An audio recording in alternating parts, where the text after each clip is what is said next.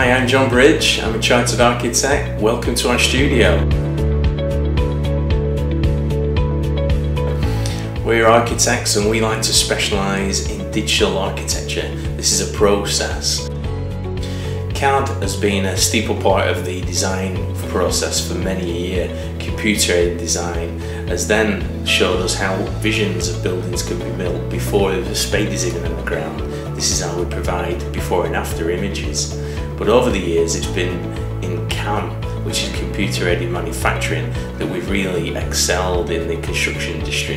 And this is taking cues from the aeronautical and automotive industry.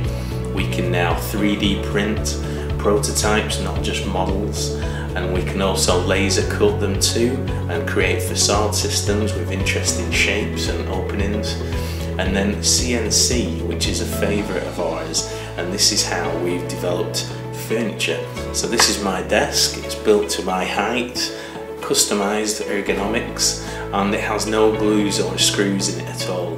And so too the TV bench and the coffee table that we've got. So we've got customised furniture within our own studio, and it's become across quite nice with our clients so far. So in 2007 I got the first experience of CAD/CAM through a project called The Seed, and it was a tree house that I got on display in Chatham Courtyard whilst at Manchester School of Architecture. And this was using cut pieces of plywood interlocking to create a pod-like shape. 10 years later in my own practice I then won a competition to design a shed for the Festival of Making in Blackburn. And this was a planar structure, trapezoidal in form, which was made out of multiple pieces and sliced together, pieces of ply in sheet format. And we had to erect and assemble that in one day for public use for a maker who was a sculptor.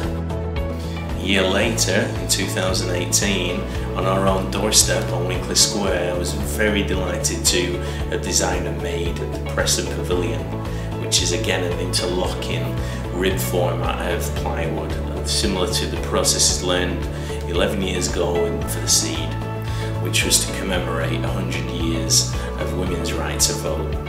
And as the sun tracked over the pavilion, you got some amazing shadows on the floor, and it was a superb space for both consultation and performance.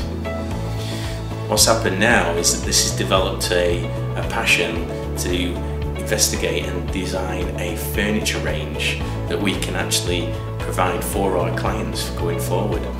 And we'll be able to develop new desks, new coffee tables, and new internal landscapes to go alongside our architectures. This will go alongside contractors and skills that we have in place and partners that we have, but we're really excited about the development of our architectural digital process. So I hope you found that interesting. Thank you for watching, and see you in the studio soon.